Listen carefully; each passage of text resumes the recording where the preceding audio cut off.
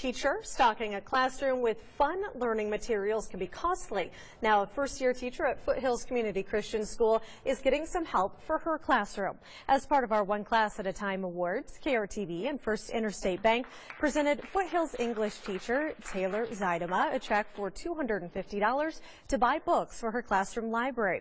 Zuidema says her 7th through 12th graders have independent reading lists, and she hopes to buy some of the titles they'll read throughout the year.